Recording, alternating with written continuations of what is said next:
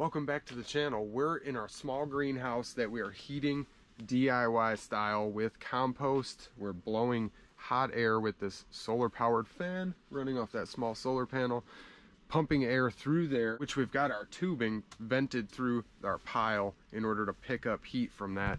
I want to check our pile temp that's sitting in here, sitting about 116 degrees right now. It is nice and warm in this greenhouse because we have all these systems running in order to put that heat off into our greenhouse, and we took our shade cloth off in order to bring all of those sun rays through and not filter any of that light for the winter time here. And that brings me to the back and forth of all these temperatures we have. It's up and down with us lately. This is the hardest time to keep your plants alive because if you're preparing for cold and you get a hot sunny day, we've still got our little window actuator in here because I don't want this to get cooked and I don't want to break this by freezing it, but it's very important that I vent this little greenhouse in order to not cook our plants. Same thing with our large greenhouse. We have two vent windows that we still have attached in order to vent all of the heat when it gets hot and sunny, and it might be above freezing out during the winter. During mild winter days, we could see high temperatures in our greenhouse of 100 degrees, and that could cook everything. It's such an extreme.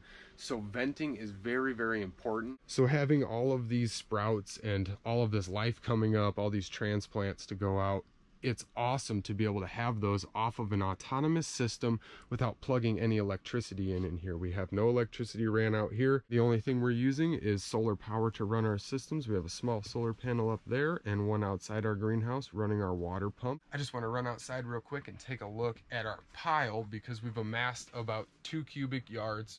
So coming over to the compost pile here, we've got about 2 cubic yards of material. We had thrown a bunch of leaves on top to basically insulate this pile. We threw our tarp back on and it is cooking hot and it's insulated from the cold because the cold really draws off these piles. I would like to get some straw bales to put around this to kind of insulate it even more. And around the other side of this little greenhouse, we have our fence and our pile. I had left this fencing open to the sun and kind of just packed it with leaves because it will gradually share heat with the sun on a hot day and slowly push heat into our pile without letting too much heat out. These leaves are pretty thick in there on the side of the pile. Everything else is pretty well cinched up with our tarp, so it's all good to go. We are going to build that pile back up one more time, or else we might not get that pile to stay hot all winter if we don't have it the right size and insulated properly in order to hold that heat and quit exchanging it with the outside and just exchange it with our systems and the ground right outside our greenhouse here. So if anybody has any questions, please let me know. Drop them in the comments below. If anybody has any suggestions or ideas for us, don't forget to hit that subscribe button and smash that like button while you're at it. I want to thank everybody for watching and sharing all of this content we're putting on here. We are learning a lot just by experimenting, and we wanted to share everything we're finding.